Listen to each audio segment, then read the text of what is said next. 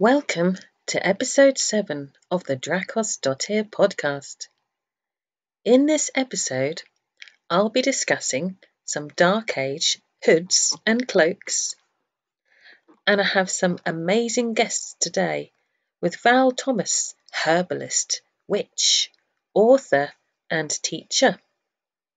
And it was only much later that I realised that so many of the remedies in the Anglo-Saxon medical manuscripts are actually things that are, perfectly similar to what we do as medical herbalists today.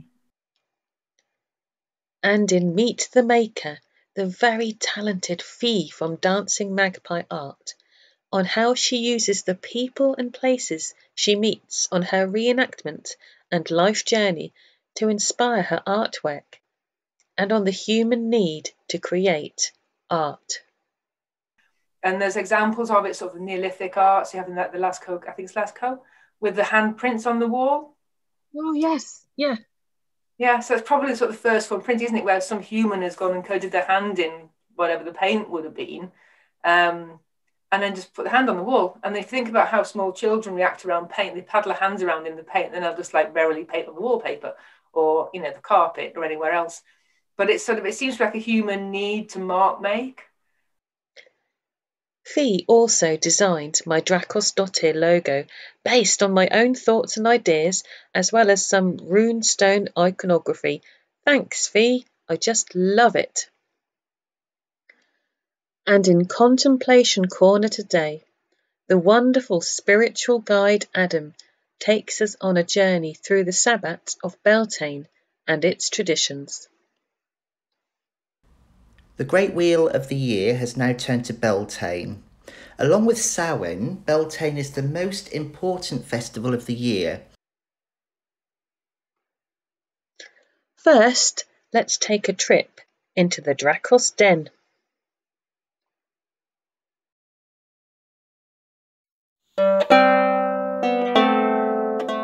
What's occurring from the workshop? All right.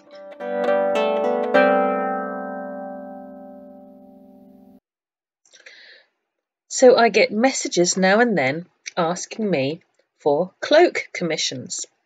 And normally my answer is, buy a piece of wool, secure it on a shoulder, easy peasy. If you wanted to hem the edges in case your wool frayed, I'm sure you can manage that. Incidentally, that related to my podcast number 3 about weaving, about how tablet woven bands can be added at the start of a warp-weighted loom piece of cloth to help secure the edges, as well as look nice. So, Gray find example number 1. From Birka, the 9th and 10th centuries, they have found small pieces which suggest cloaks with a raised pile, or sheep's wool pile, Rogfarfelder, or Varafelder type. In Ivebo, in Norway, a bit earlier at the 6th century, still the most wonderful example of a tablet woven band around a Jarl's cloak with these animal pictures. Definitely one I'm going to have a go at one day. Staying on iconography, it's the Mammon cloak of the 10th century Denmark. One of the few examples of embroidery from Viking garments, as this picture from the Museum of Denmark shows. The grave also had embroidery on cushions, his tunic, his cloak, other items depicting leopards, acanthus vines, small and large masks, birds, trees, and beasts. So in general, Dark Age societies in the UK specify hoods as a separate item to a full-length cloak. And for women, that might include Anglo-Saxon female cape, as the most awesome Penelope Walton Rogers says in her article. A veil covering the head and shoulders, sometimes a cloak or shawl, And then you've got artwork examples like this one of King Edgar, who's Saxon, and he knows it. So as a final thought on wool cloaks, some Birka graves were found with cloak pins by the hips. So there's a fun fireside game. Pin the cloak on the Viking. So this Orkney hood is small and therefore thought of as child-sized, dates from the Iron Age and was found in a peat bog in St Andrew's Parish on Orkney. It's woven in a wunner and you have these lovely long tassels hanging down, which I've been told by the Picts it's for the rain to run off. I attempted a version last year. Took me ages to get the hood shape right to have just the one seam down the front of the hood. There is a tablet woven band all around the outside of the hood that the tassels are secured into. My version, not too shabby. Staying on hoods, you have the reenactor favourite, Skuldham hood. I've put Caleb from Project Broadaxe's webpage in the links below, as he details all the grave find links very precisely. Thanks, Caleb. It was found on an island off the coast of Norway, carbon dated in 2009 to 1050 to 1090. There are some thoughts on whether the person in the grave was Sami or Viking, which would obviously have an influence on clothing styles. What about a coat of some kind? Well, you could have this Anglo-Saxon wraparound number found in grave finds and on the Sutton Hoo helm, where even gold brocade weaving might have been used. Very nice. In a similar wraparound design, the Clap and Rock from 10th century Hedeby and also appearing at the waterfront on Friday night. I mean, aren't they on tour? From 10th century Hedeby, this can have side slits. It might even be lined and have fake fur trim. Fabulous.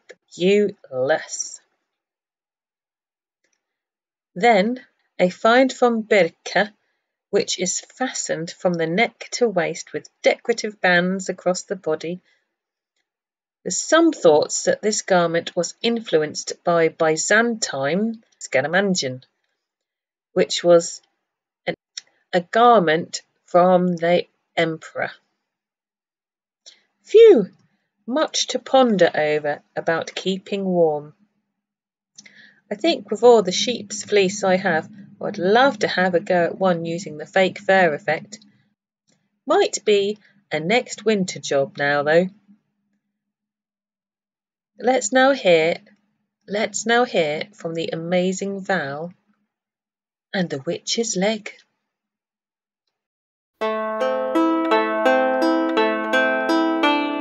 Compelling Chronicles. I'm now speaking with Val Thomas, witch, spellcrafter, writer and herbalist, interested in traditional crafts for as long as she can remember. So Val, what first interested you in discovering more about herbs? Well, I'd always loved herbs as a child. I was lucky enough to live in a house that had a garden, and my parents grew things like rosemary and lavender and sage. And those things which smell so delicious with all their volatile oils in them really attracted me. And I just loved the idea of working with these herbs and plants. And my mother used some for cooking, but she never used them for anything else. She wasn't interested in anything kind of magical or medicinal. So I read a lot. And as I grew up, I got more books about herbs and just read and bought a few herbs for myself and kept them. I remember one of the first herbs I read about in Paul Hewson's Mastering Herbalism was hyssop. And I thought, I must have some of that. And I managed to buy myself a little pot of hyssop and keep that. But I really didn't know, because I had no experience and nobody to guide me, where I should take this to learn more about it.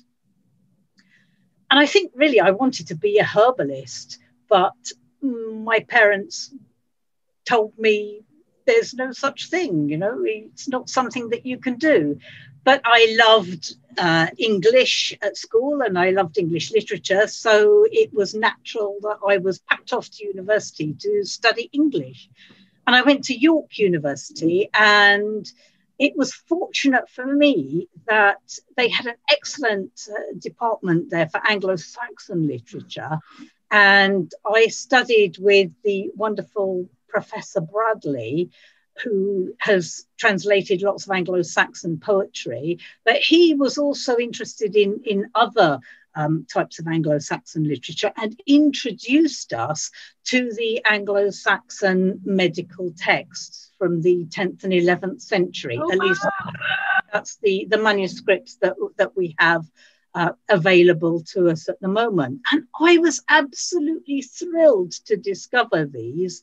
And I spent many hours at King's Manor in York poring over translations of these texts and reading little bits of them in the original as well. And I was so fascinated by it that when we decided to have an open day for the university, I managed to persuade some friends that we should make up some of the remedies and give them to people during the course of the open day. Oh, how fantastic. I mean, this was 1977. And of course, it would not be allowed these days. But we mixed up all these remedies with things like celandine and lard. We'd got them all in pots, and members of the public came in and gave them a try. And I'll always remember that I went to Hillard's in York a few days later, and I met a woman there who said, "Oh, you're the person who made up all those Anglo-Saxon remedies, aren't you?" And I said, "Yes." And she said, "Well, you gave me a remedy for mistiness of the eye, and I've been suffering terribly with my eyes recently, but now they've completely cleared." Amazing. So I always say that she was my first successful patient that I ever treated. And like you say, when you've got no one to guide you into what kind of, when you're interested in herbs and herb lore and herb history, you guided yourself, Val. You were that passionate about it that it was something you could not let go. Absolutely. And I mean, I did become an English teacher, but I'd only done that for about 4 years, and I thought I wanted something more exciting. So I ran away to Scandinavia. Oh, wonderful. And I lived in Sweden for 7 years. And while I was there, I met this amazing cunning man called Gösta Wilson. And he was a herbalist, and he used only the herbs and plants that he found in the forest around his little cottage where he lived. Yes. So he didn't import anything. It was just what he picked and what he dried himself. Yes. And he taught me lots about foraging and about using herbs medicinally. He wasn't particularly interested in the magical uses of herbs, but the medicinal uses he was very keen on. So I learned a lot from him. And then when I came back from Sweden, I just practiced herbalism in a kind of folk herbalist sort of way. Mm-hmm. So I didn't have any qualifications, but I just treated myself and friends and family a little bit. And of course, I used to talk to people about using herbs. And and I did a few little courses for people connected with Norwich Pagan Moot about using herbs, just to make potions and magical filters and things like that. It reached a point when I was about 45 at the time, and I had a very intense weekend of magic and herbs. And when I got to the end of that amazing weekend, I suddenly realized that I had to somehow find the money and the time to do formal training to become a medical herbalist. Then I went to do a proper degree course in herbal medicine, and I finally qualified with a degree in herbal medicine just about on my 50th birthday. Hurrah! That's awesome. And because I was going to ask, actually, I've got a wee friend. She is just turned teenage, and she said, yeah, I'd like to work with herbs, actually. I'd like to be a herbalist. How do I do that? And I said, do you know what, Soph? I'm going to talk to the mighty Val. So, but, you know. So, yeah, age 13, if someone knows where they want to go now, how can you help guide them, Val? What would be their first step? Well, I suppose that, it would be great if they could find somebody to work with who would help them and teach them a little bit that they could be doing safely, because obviously, you wouldn't want to let a 13-year-old loose on some of the herbs and plants that you could potentially use. And you'd want to be absolutely sure that if they were picking things, that they were correctly identified and safe and so on. Depending on where she lived, it would be possible if you looked up a herbalist on the National Institute of Medical Herbalists website, for example, she could find a herbalist who was living near to her, and perhaps that herbalist would be prepared to meet her and spend a little time giving her some guidance. But I would also say, as well as looking into the herbal side of things, that, focusing on subjects like biology and chemistry at school would then stand her in very good stead, because you need to know how the human body works, you need to know your botany, and you also need to know your phytochemistry, which is what the chemical constituents are within the herbs that you're using. Thank you. That's awesome. I'm totally passing that on to her. She'll love that. So as part of your herb work, Val, you have linked to historical herbs used, for example, from the Anglo-Saxon time, which is something obviously that interests me greatly.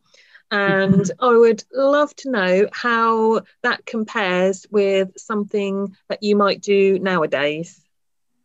Massive question. That is quite a big question, but once you start to go through the Anglo-Saxon texts, and what's amazing about Anglo-Saxon herbal medicine is that they have left us with over 1,000 manuscript pages of medical text. That is amazing. Yeah, I mean, it's a lot to still have from such a long time ago. I mean, sadly, some of it's damaged, and obviously, during the Reformation and the dissolution of the monasteries, where most of these texts were kept, a lot of other texts must have been destroyed.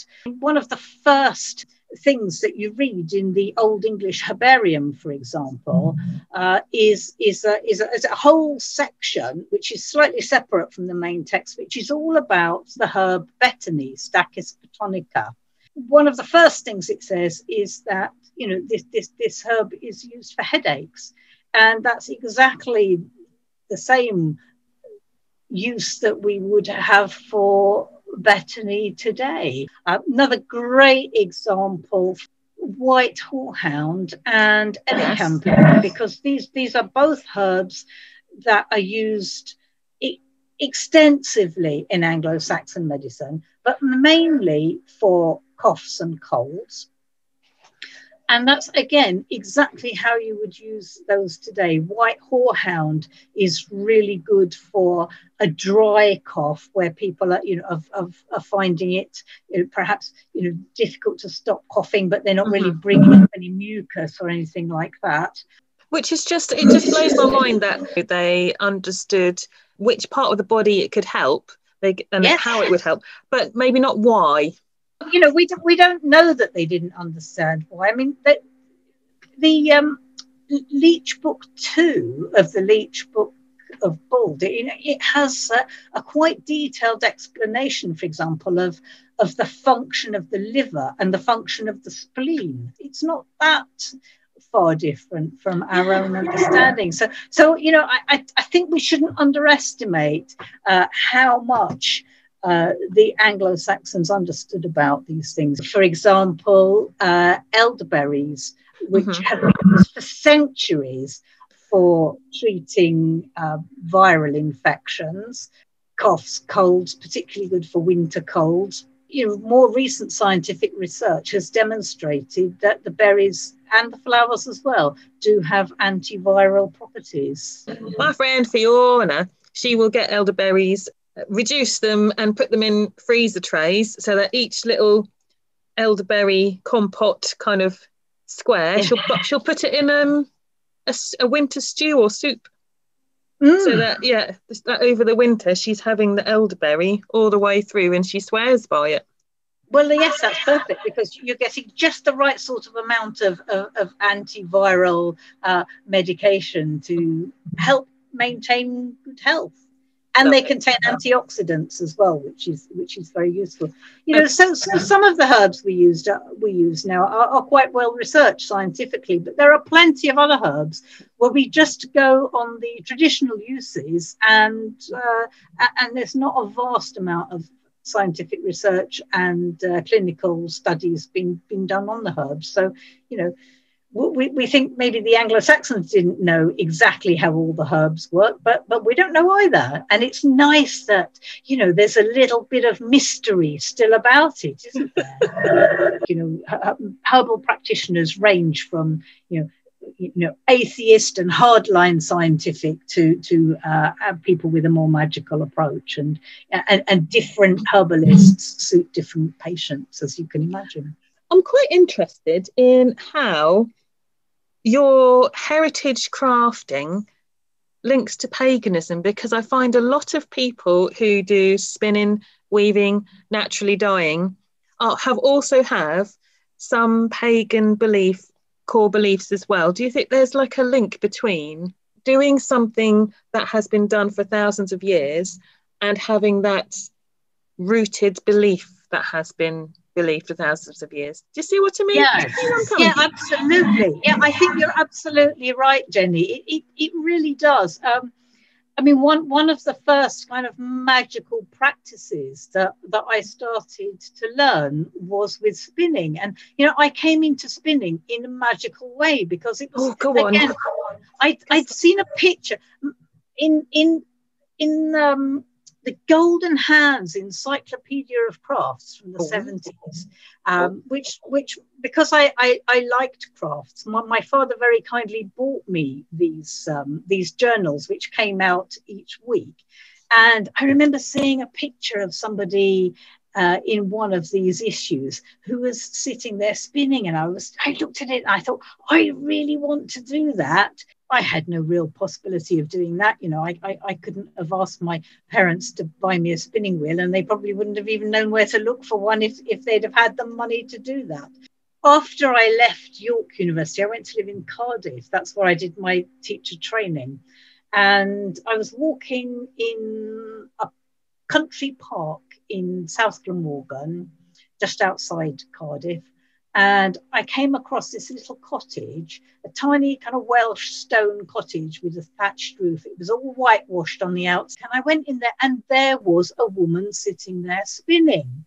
And I was like, oh my goodness, this is real. This isn't just the stuff of fairy tales and pretty pictures in craft books. This is for real. And I talked to her, and it turned out that she was Margaret Hansford, who was the president of the National Federation of Spinners, Weavers and Dyers. Oh, yes. Yes. And so I said, I've always wanted to do this. And she said, well, funnily enough, I'm running a course starting next week. And as soon as I started to do it, I kind of felt that, connection with the past and with the ancestors, but also that absolute joy of taking materials from the source and then creating something usable, wearable, and beautiful as well. You do it all yourself. Oh, wonderful. Well, Val, I'm right at the start of this journey. And yes, so last year I joined the Mid-Norfolk Guild of Weavers, Spinners and Dyers. And they're such a lovely group of ladies and they're very patient. And I've got Shetland, some Portland, Jacobs. And I just need to practice more, but it sort of thrills me and terrifies me. And sure you will. I mean, it's all about practice, isn't it? But the great thing about spinning is that you can combine your spinning, with meditation and spell work, because the rhythm of the spinning is very, very meditative. For me, it's one of the things that kind of transports me into that almost trance-like state in which you can have magical revelations and find out things about the past and also do spell work. And of course, the spun thread is the perfect spell, isn't it? Because all of your intention you can put into the thread as you're spinning it. And then, of course, there are so many traditional thread and knot spells that it's possible to use with the yarn that you've spun yourself. This is amazing. I have heard about the ladies do say from the guild it is addictive. Oh, it's meditative. All these kinds of things. Yeah, I mean, one of the first kind of spells that I ever did for other people, I would spin the yarn and make hats with crocheted hats they were. And I always said to people, if you wear this hat whenever you go out in the winter, you won't get a cold this winter. And people often said, oh, I wore your hat and actually, I come to think of it, I didn't get a cold. So that worked well. Oh, gosh, I love that so much. Well, I need to get spinning, Val. This is what you're telling me, right? I need to do this a lot. Well, the thing is, once you get to the point where you feel you can do it easily, you can do all sorts of other things while you're spinning. The process is very relaxing, and you can think about things. You could probably even record podcasts and spin at the same time. Wow, it's just a gentle whirring in the background. And did you know, Jenny, that the word in Swedish for spin, the verb is spinna, and that is the same word that you use for the purring of a cat. I love that, because that's also been proved, isn't it, that about how the frequency of the cat's purr is actually a soothing, healing frequency for humans.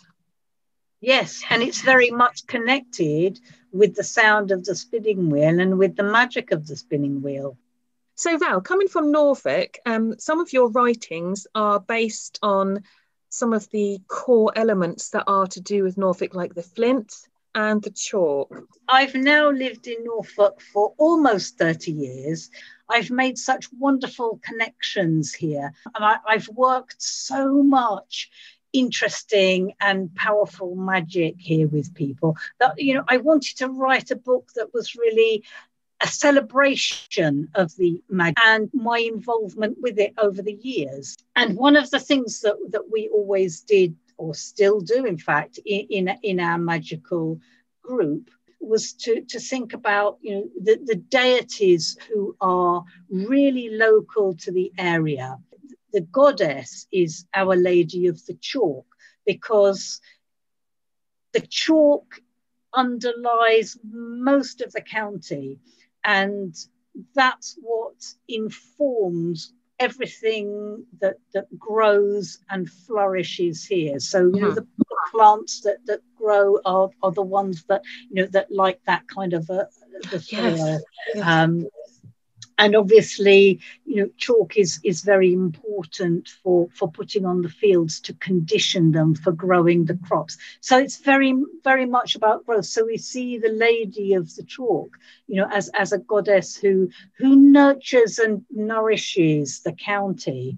And if you go to Sheringham or West Runton, you can actually stand on the beach, and as the tide goes out, you can watch the Lady of the Chalk stepping out of the sea. I mean, it is such a wonderful thing to watch.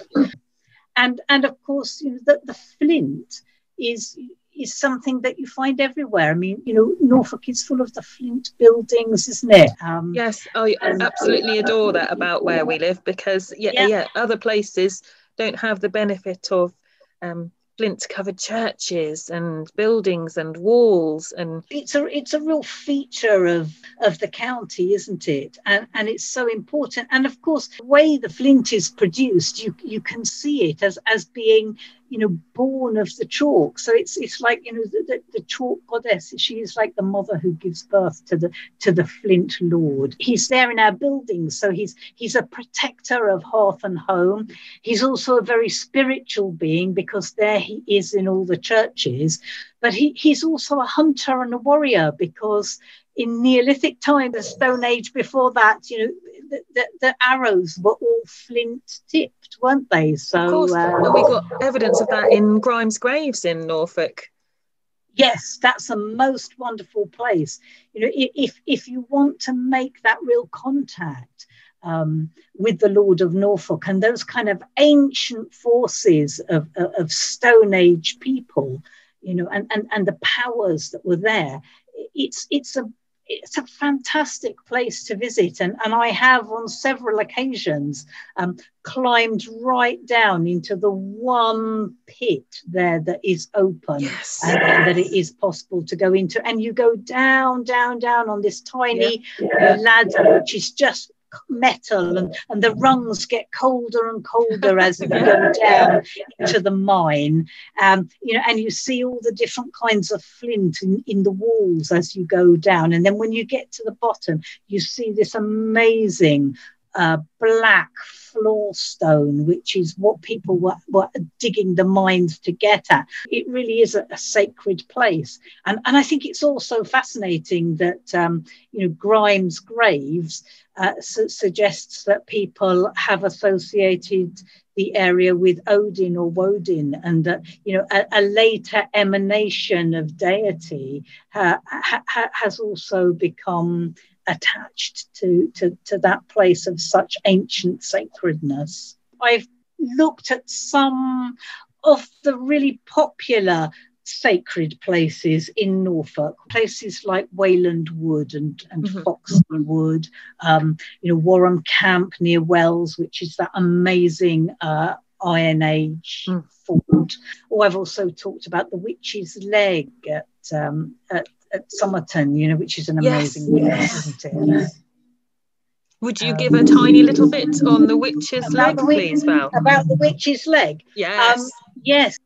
In the village, there was a witch who, for some reason, managed to make herself unpopular. She was taken and buried underneath the floor of the church. But it just so happened that she had a wooden leg. How she came by her wooden leg is not explained in the story. But to avenge herself against the villagers who had killed her and buried her under the church floor, she kicked out with this wooden leg, and it turned into an oak tree, which then destroyed the whole of the church. And that oak tree is still growing in the ruins of the church today, and you can go there and see it. And it's a place that looks as if it should be, in a kind of gothic horror movie. It absolutely does. The tales do not do it justice. Well, yes, and what you can do, if you want to release the spirit of the witch, you walk round the tree 3 times and say, round and round the sacred tree, set the witch's spirit free. Then you can release her spirit and learn something from her. It is quite a dark and difficult energy, and I don't recommend picking up any stones or anything from there and bringing them back into your house, because it's quite a dark energy. But there's nevertheless a lot that can be learned from there. Absolutely. So nice to connect, Val. It's really lovely to talk to you. And maybe I will message you some pictures of my spinning when I get somewhere. Oh, yes, please do. That would be lovely. And hopefully, we'll be able, we can meet up somewhere once we're allowed to meet people again. I'd love that. I would really love that, Val. We could go on a gathering walk. Let's do that. I'd love that. Yeah, or how about this? I've got this brilliant idea now. Why don't we both take our spinning wheels to the witch's leg and sit in that church and spin in the by the witch's leg? Okay, can I take all my crystals with me for protection? Can I do that, please? Actually, oh no, I better not, because they might absorb the energy. Oh gosh. Yeah, you won't need them. It'll be fine. Okay, if you're with me, I completely trust you, Val. I wouldn't do it on my own. So she might help me, actually. I might get better. Well, exactly. Right. Yes, we're doing that, Val. Wow. Oh, yeah. And look, we could record the podcast from there. Thanks so much for asking me, Jenny. And I look forward to seeing you soon. Absolute pleasure. Take care, Val. Look after yourself. Yeah. Meet the makers. I'm joined now by Fee from Dancing Magpie, artiste, creator extraordinaire. Hi, Fee. Hi, Jenny. And we first came into contact through reenactment in a way, because we did a little trader swap, which I love doing. You wanted a belt. I thought, that's doable. And then I thought, I could really do with a logo. And I really loved the process you took me through, Fee, from an initial thought to doing some research that you did on runestones and things like that to really help me come up with a logo that was dragony, runestoney, Viking-y, and yet all mine, which I love. It's not the gelling dragon, it's the Jenny dragon. How long have you been an artiste, Fee? Forever and ever and ever and ever and ever, much to the horror of my school teachers. That's a long time. Yeah, no, what it was, I was that weird kid at school, you know, the one at the back of the class that doesn't speak and looks a bit strange, and might do stuff outside of school that other people don't do. And I was the kid that doodled in my English book. In fact, my English teacher, I remember sitting there, and she caught me drawing horses in the margin of my back of my book. And that was in the days when teachers could slap you, and she slapped me on the back of the head with a ruler. Ooh. And said, stop doing that, blah, blah, blah, whatever she said. You will never get anywhere by drawing horses. Which later, the years down the line, I was making a living being a pet portrait artist, did kind of make me laugh. Prove the teacher's wrong. That's right. Well, that's the thing, isn't it? But I've just always had to draw or paint or just make things, and I think it's just something that you're born with, really, and then it depends on how far you choose to push it. But if I have any sort of mark making tool in my hand at all, I'm constantly just doodling, and I'll doodle on anything and everything. And then I think over the years the doodles just turned into sort of bigger and bigger. Yeah, we met because of tablet weaving. I decided that one of my reenactment characters needed to cross over from the Dark Ages, because I do Viking reenactment with the Unknown Vikings in Chester, and I wanted to have a kit that would cross over between Vikings, sort of Dark Ages, and Iron Age. And I knew that tablet weaving did that, because there'd been evidence of it being found. You'll know better than me. Where was it? Hallstatt is the Iron Age one from Austria. Yeah, the Hallstatt stuff. Yeah. So that's why I asked you to do what you were doing. And then when you mentioned looking for a logo, I was like, that's doable. I've always sort of liked kind of print work and stuff. I did printing briefly when I was at art college. The gelling dragon, but Jenny's dragon, happened because when you were saying about what you did, and that you sort of predominantly Viking age and that sort of style and the rune style, that lends itself really, really well to print work, because think about how the runes themselves are created. They're carved into stone, or they're carved into wood, and they're straight lines because people are carving them. So from a print point of view, they're absolutely ideal because they're really simple to carve, but you have to carve everything in reverse. So when I was doing your logo, I had to write it and then reverse it to carve it. So then when the print block's printed, it comes back, the right way around, because that would be quite interesting trying to read runes backwards. And the dragon, because obviously you'd said that, you wanted something dragony and something that's completely yours. Yes. And was sort of a mixture of sort of the gelling dragon type stone carvings. And I just had a really nice time actually looking at rune stones. What should we pinch from them? And part of the creative method is to go through, you take the client's brief, and what that person particularly wants, and let's discuss that with them, and then sort of pick your way through things that they might like. I think I asked you for examples of what you liked, and then you have a little look at that, and you just kind of sort of bring it all together, and then you have sort of various different designs, and as we did, talk through with that and say, do you like this? What don't you like about that? And then the idea is that you work together as a sort of working team to create the end piece, which is hopefully that people enjoy having. So the whole sort of print process is, when you think about it, actually very, very basic, really simple. And there's examples of it sort of Neolithic art. So you have the Lascaux, I think it's Lascaux, with the handprints on the wall. Oh yes, yeah. Yeah, so it's probably sort of the first form print, isn't it, where some human has gone and coded their hand in whatever the paint would have been, and then just put the hand on the wall. And they think about how small children react around paint. They paddle their hands around in the paint, and then they'll just like merrily paint on the wallpaper or the carpet or anywhere else. But it's sort of, it seems like a human need to mark make. And then I think as you sort of start to think a little bit more, or just play around with what tools you've got, then that expands into other mark making. So you look at sort of the history of prints, it's gone from the hand prints, and you think about sort of even when people have made the wax seals, the seal rings for sealing letters up, that's another, it's not printing, but it's still, you have this raised relief design, you then press it into the wax to create that mark. It's exactly the same process, and then it's you can sort of see how it's evolved. And then of course you have that the invention of the printing press, and terms that we get from printing like upper and lowercase text, because on the letterpress, which is the type of press that you use to obviously type out or print out books, you have the uppercase boxes which have all the capital letters, and the lowercase boxes which have the lowercase letters. Wow, fact drop, love it. That's where that phrase comes from. And so does mind your P's and Q's, because if you can imagine in those boxes, the cases where all the letters are in reverse, they're all backwards. So the P and the Q in reverse look basically the same. So it's making sure when you're setting up for the letterpress that your P and your Q is actually not mixed up. So that's where the phrase mind your P's and Q's comes from. Loving that. I'd like to pick up on what you said about mark making and humans always wanting to leave a little something. And when it's looking at far back archaeology, I guess we're still wondering why they've made these marks or why they've left something in that particular place. So interesting you talked about cave paintings there as well. Yeah, I think what happens is, when I've noticed sort of this with working with children, young children up until sort of early teens think they're invincible.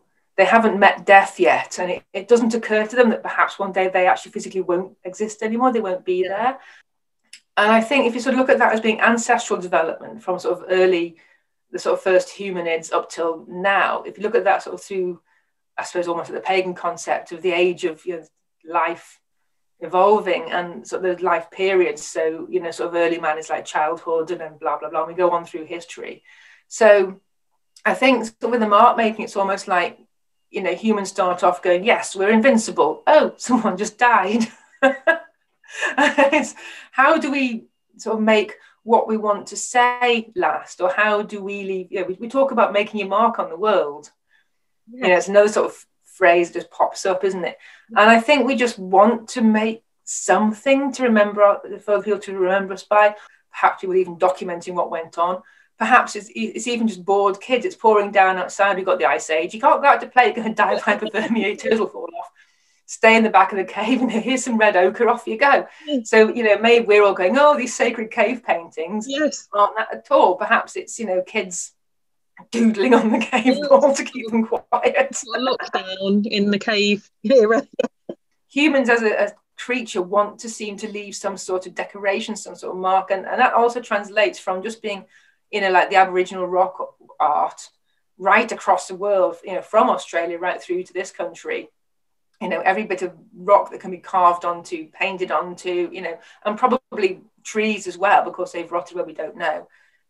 It's humans want to make marks and make memories, but then that also translates into things like tattoos and body art. And then that probably goes on to textiles and textile patterns. And you can say so much visually.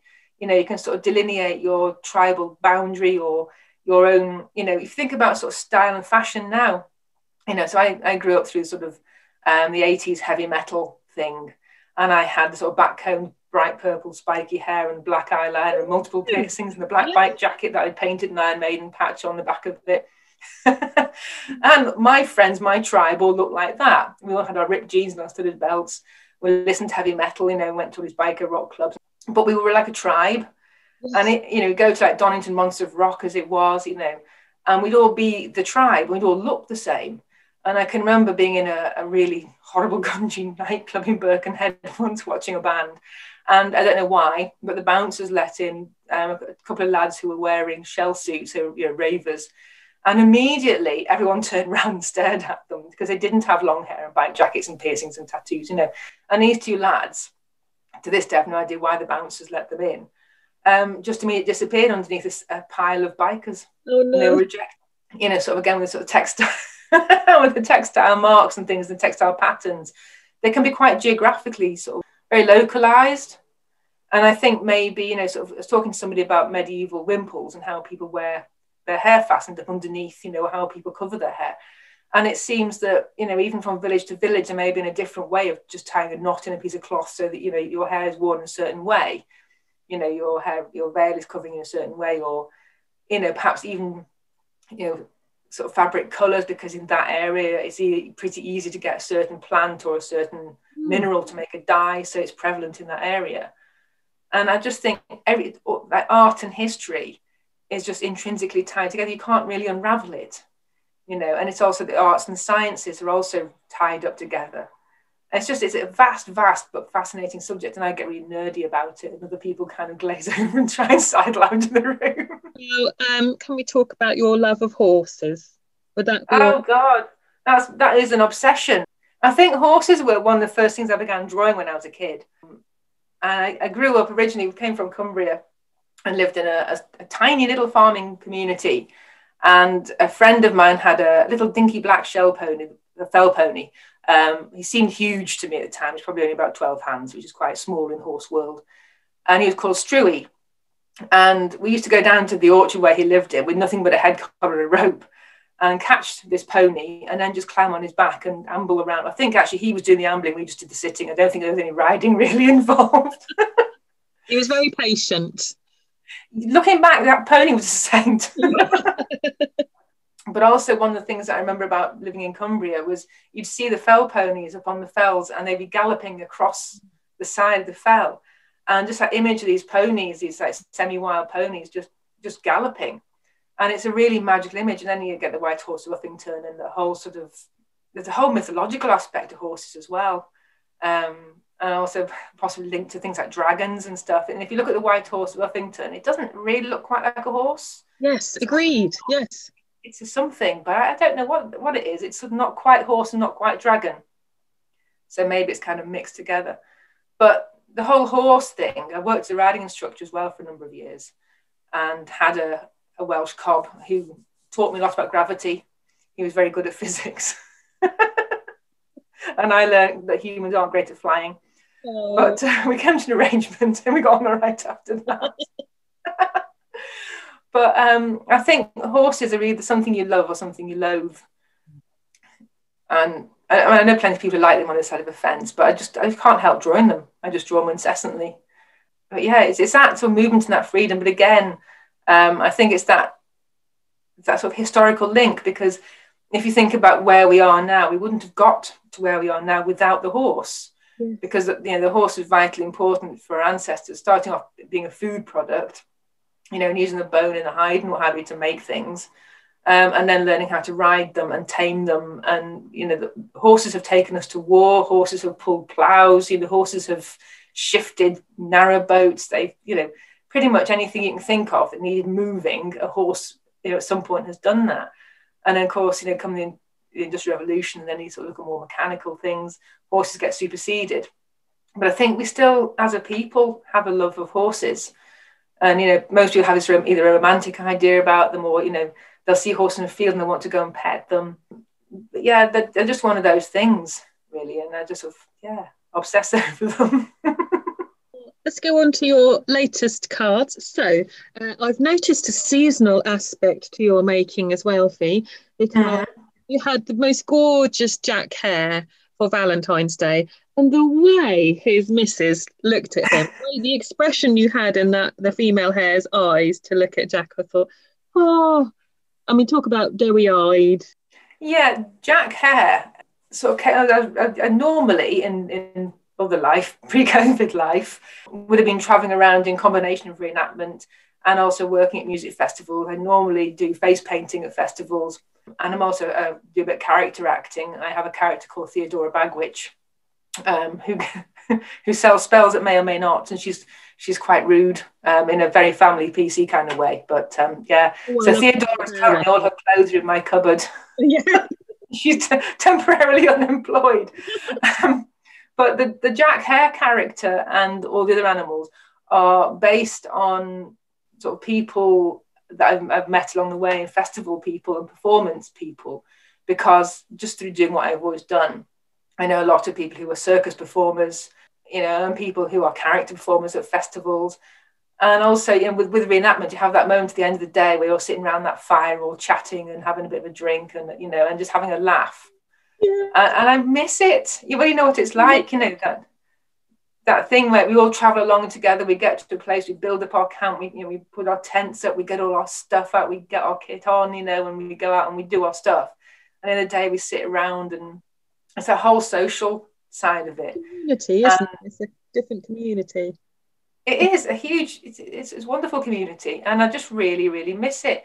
And then I don't know why I just began drawing this hare, who was sort of like a showman character, and I have no idea really where Jack Hare came from. It just kind of popped into my head, and then I began to sort of think about it, and I thought, oh yeah, we could have this entire troupe of animals that are doing all the things that my friends do. So there are some reenactment ones coming up as well. Ooh, awesome. Because I think I mentioned Park in the past to you before. It's an amazing project over by Wrexham, and it's owned and run by a guy called Paul Harston, who has Chester Roman Tours. And they're building a full-size Roman fort on there. And one of the things they want to do, working with them, is to produce a series of artwork of sort of reenactment animals, so sort of animals in Roman uniform, or animals, in the same way that Jack Hare is. And do that and sort of see where that goes, really. But it's about that sort of family and that performance and that fun and that slightly sort of wild thing that goes on. I'm not quite sure how you term it, really. Sort of, it's like sort of edge living. When you go and reenact in a castle and the tourists come around during the day and everyone behaves themselves because we're there to be our reenactment selves and give people a good day out and a good experience. Yes. And then as soon as they've gone, the anarchy kind of kicks off. And it's not even like, because there are obviously boundaries. No one would ever dare to upset castle walls or do something. We feel the privilege of being there. What the anarchy is with each other. And messing around and playing games and It's that laughter, that camaraderie. I mean, one year at Beaumaris Castle, when I was there years ago, they've got these amazing big floodlights. And we discovered if we stood on one of the outer wall, we could do like a YMCA reflection of the shadow on the inside one. So all a bunch of reenactors in a line doing the whole YMCA thing.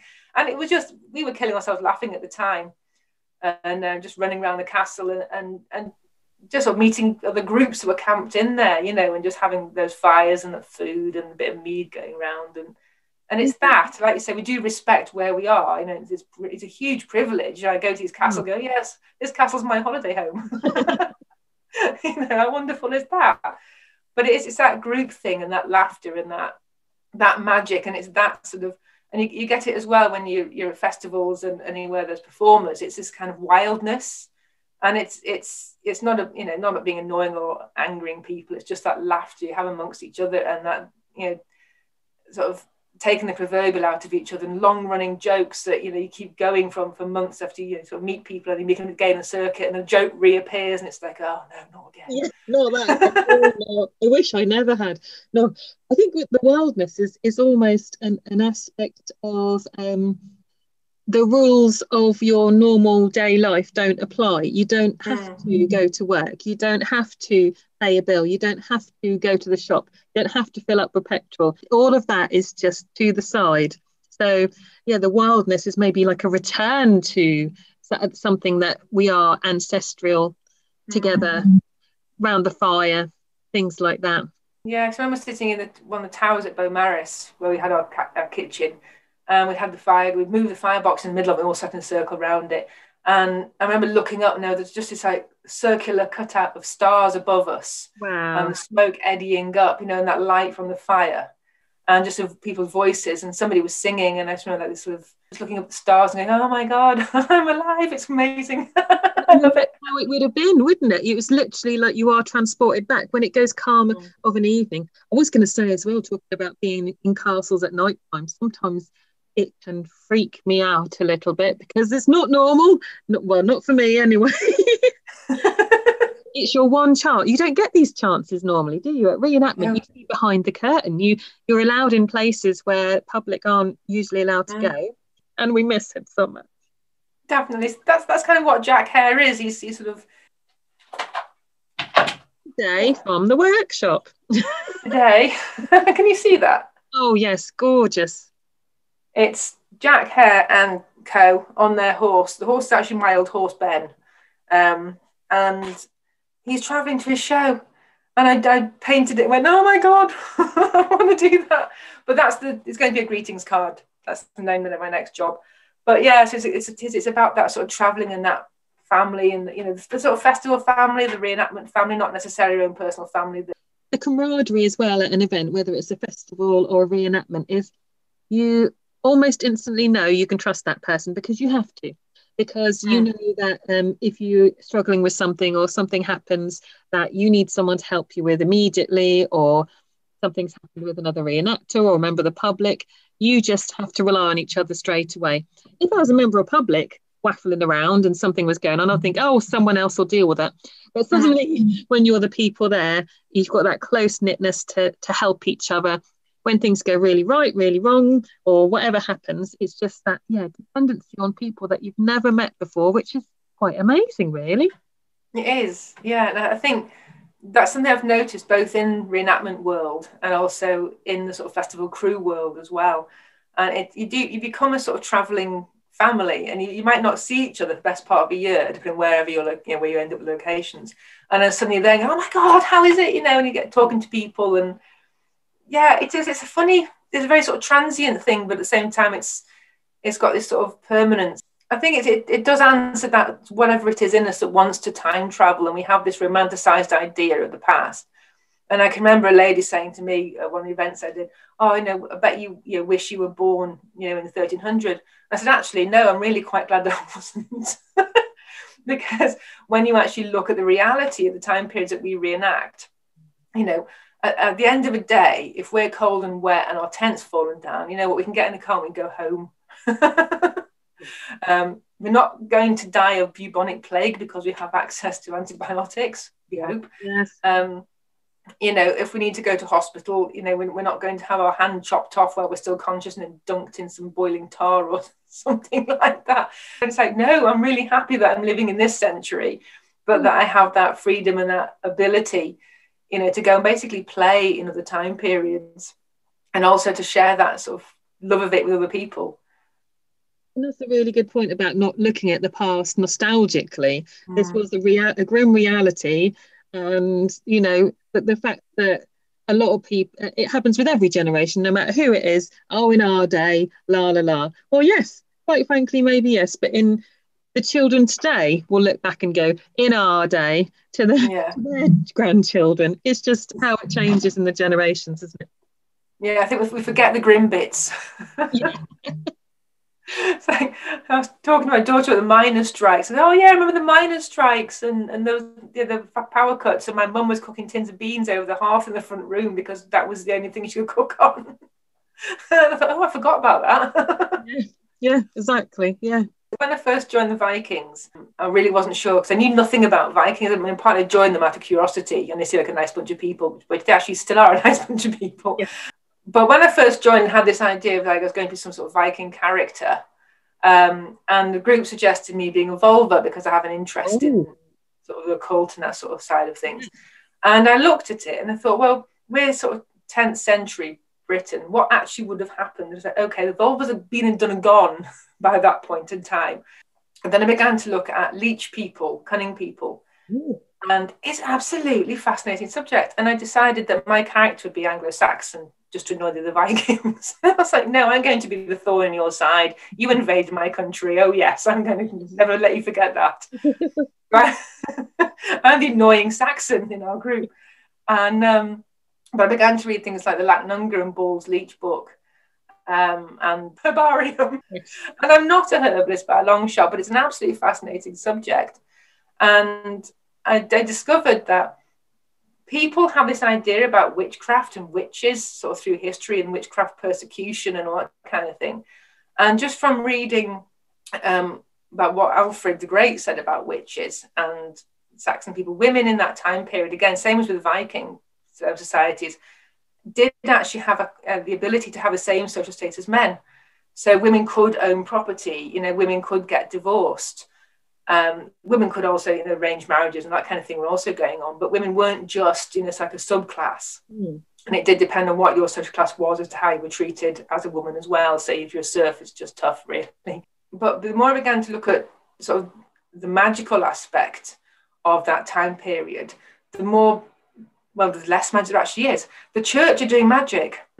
The church, on the other hand, will say to you, if you're somebody who has a child with fever, and you put that child on your house roof or in the oven to try and cure this fever, the church views this as idolatry, and so they will put a penitential on you. And there's one of the penitentials for doing that, I think it's 12 months of just bread and water. So the church actually say, you've been very naughty and doing something you shouldn't have done. Here, you have to fast and just have bread and water. And that's as strict as the church gets when it comes to witchcraft. But the putting a child on the roof or in the oven actually makes sense from a healing point of view, because if someone has a fever, you either want to heat them up because that will help the fever to break, or cool them down. So if you imagine the roof actually is a little tiny low thatch building, it's not what we have now.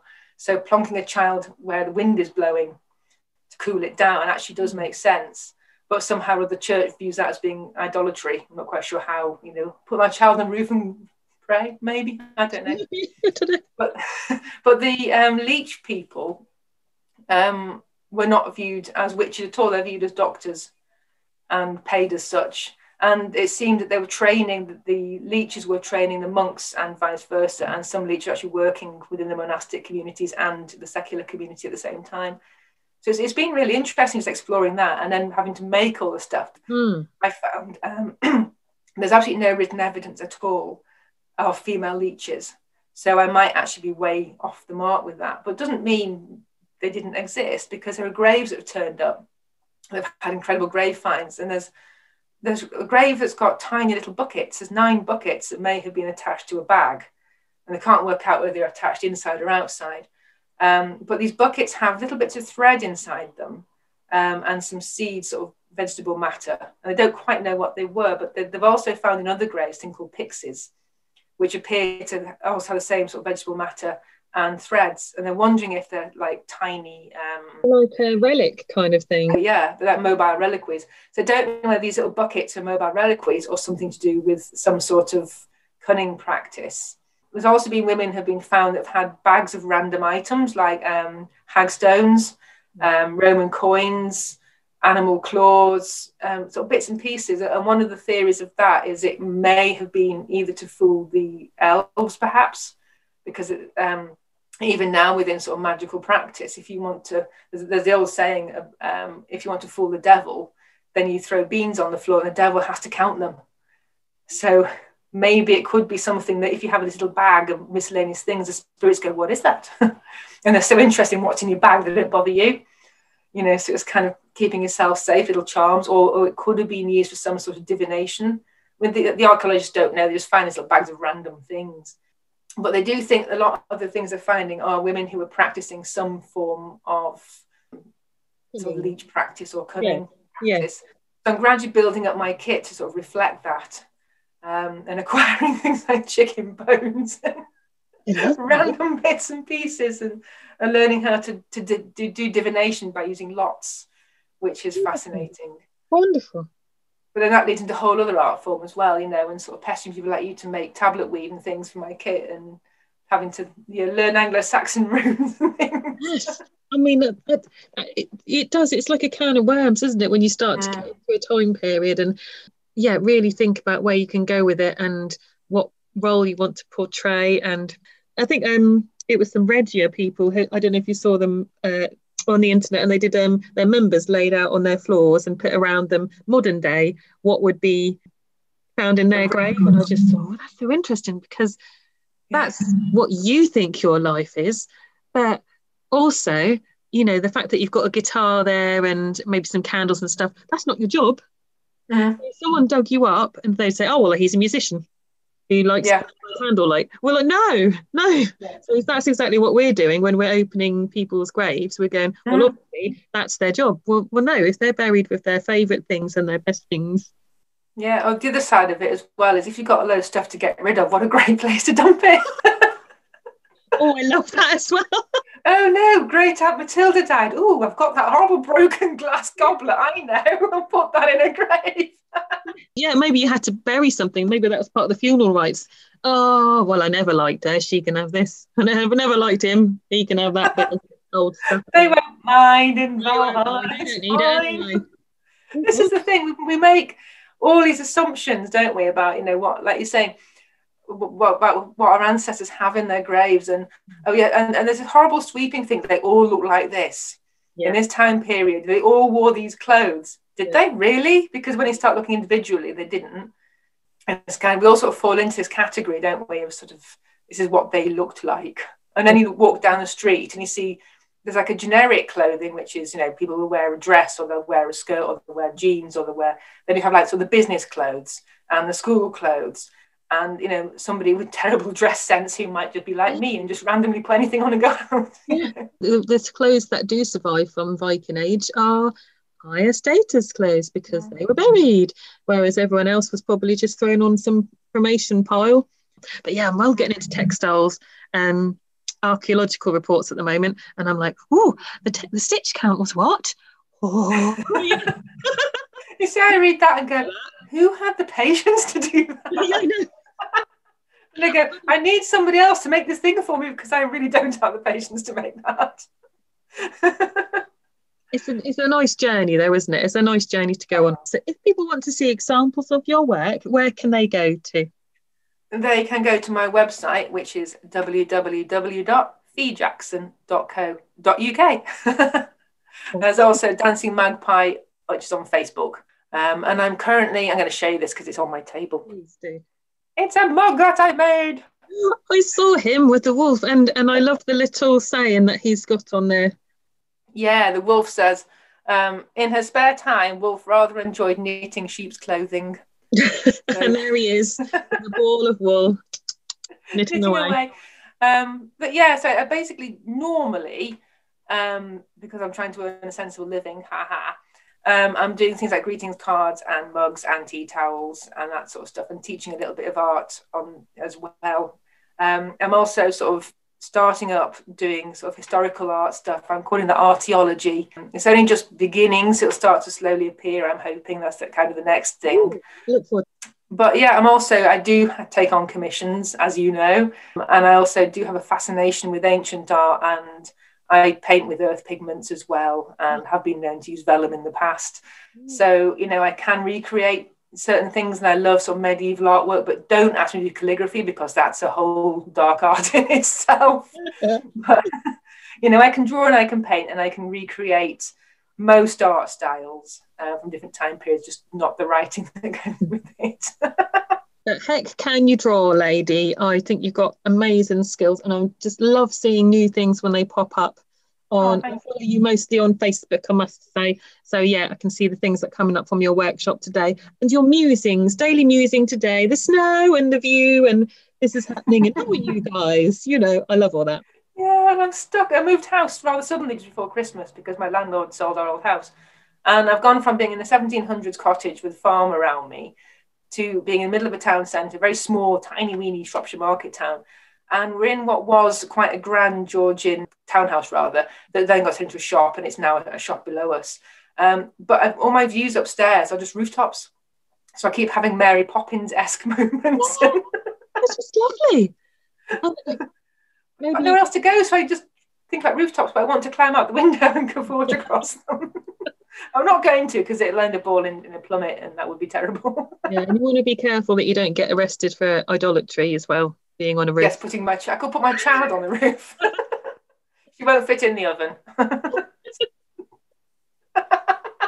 No. I'll have the church after me next. I mean, on bread and water, if I'm not careful. Thank you very much for your time. It's been lovely seeing you and chatting to you. No, it's been so nice to see you properly. Ha-ha. Hello, that's what you really look like. Yeah. But yeah, hopefully our paths will cross in the real world and we can cavort around the campfire at some point. I'd love that. I'd love to do the YMCA in front of some spotlights with you. Anytime, mate. Anytime. Well, you have to have a bit of silliness, don't you? Oh, absolutely. That's what it's all about. Lovely seeing you.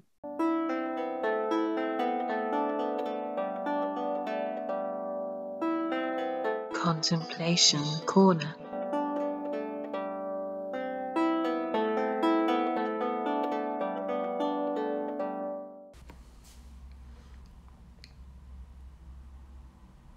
Hello, and thank you for joining me in Contemplation Corner.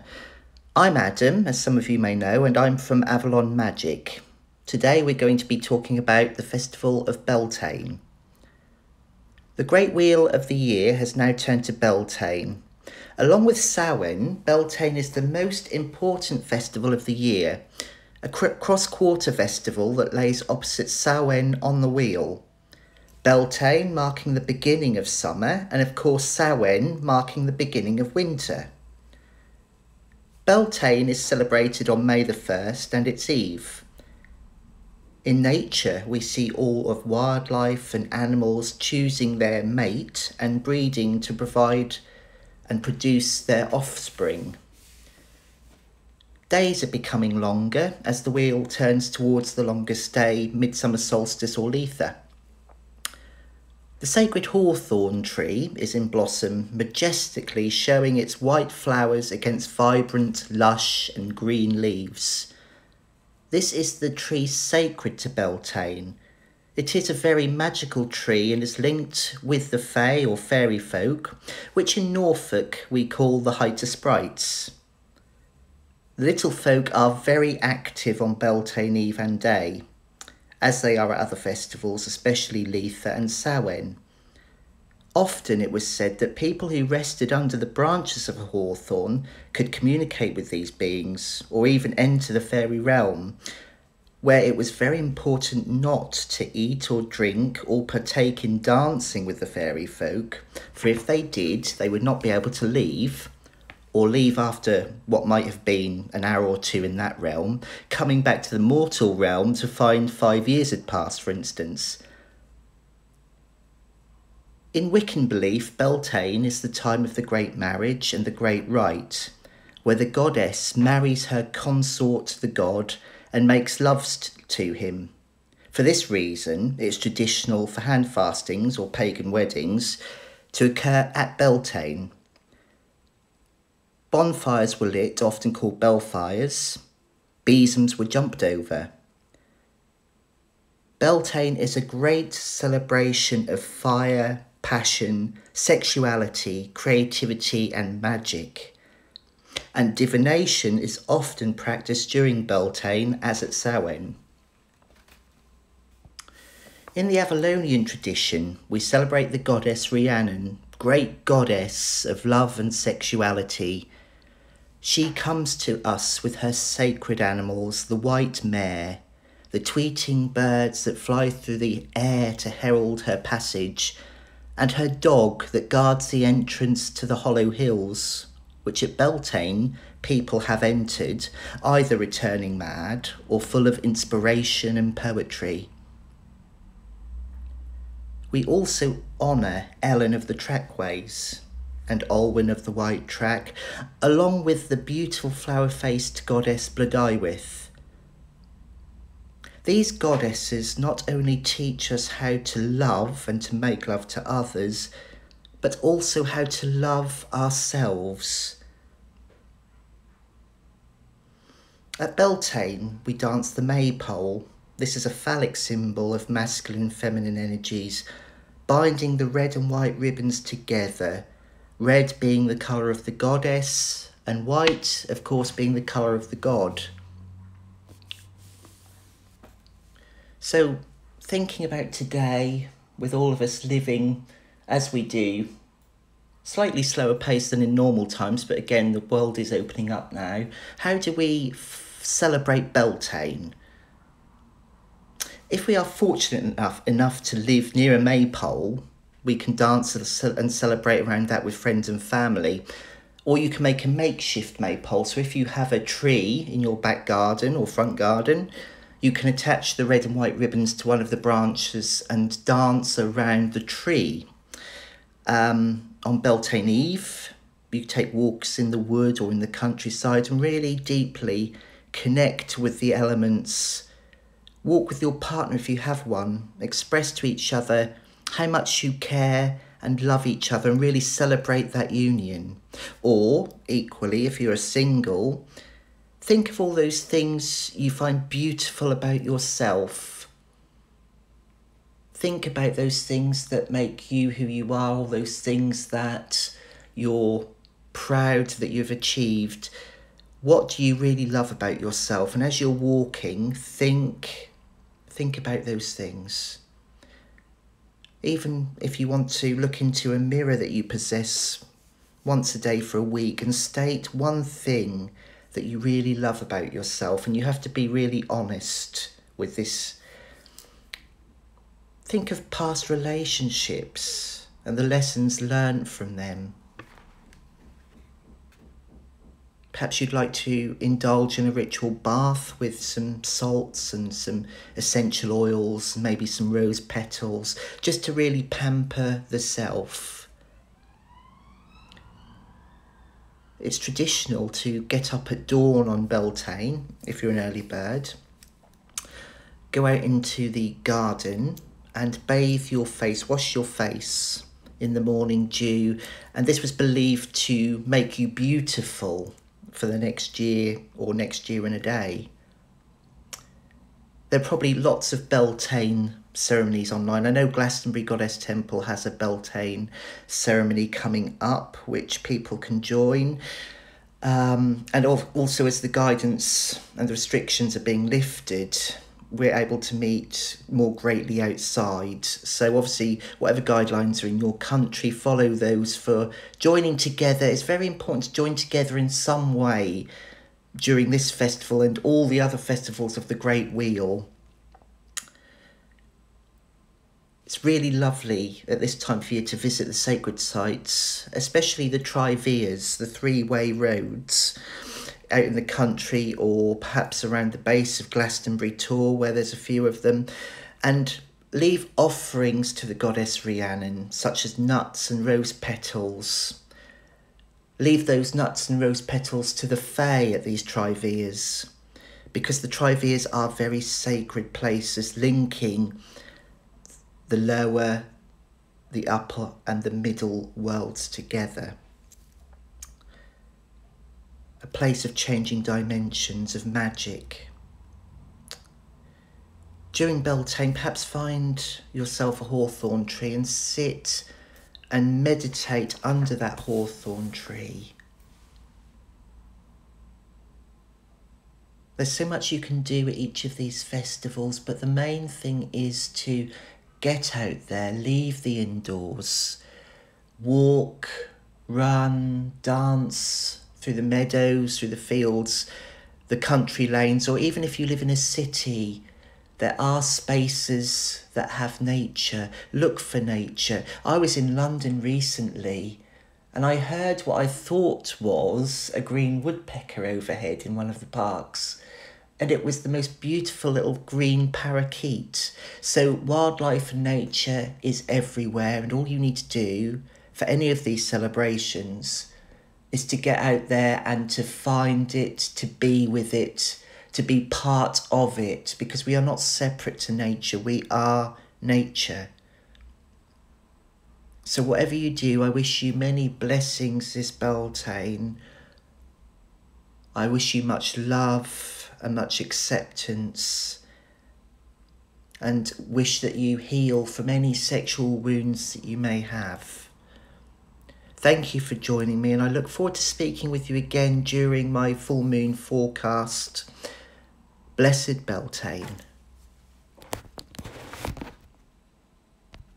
Thank you for tuning in to my podcasts every week. Over the summer season, things are suddenly getting very busy.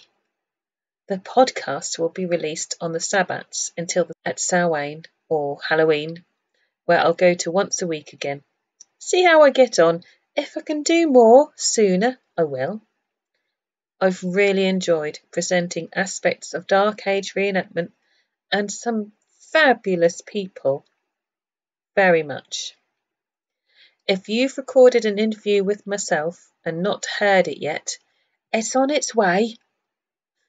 So the next episode will be on the summer solstice, the 21st of June, then Lammas, 1st of August, and then Mabon, 21st of September, until Samhain, 31st of October. What an awesome journey this has been thus far, and long may it continue. Thank you for all your support. I hope to see you in a field somewhere over the coming months. Blessed be indeed.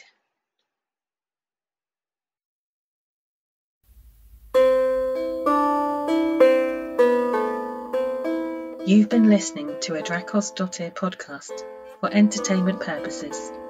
A massive thank you to all my guests today. All music for the podcast series provided by the amazing Dark Bardess. Find her on YouTube. Thank you for listening, and I look forward to your company next time.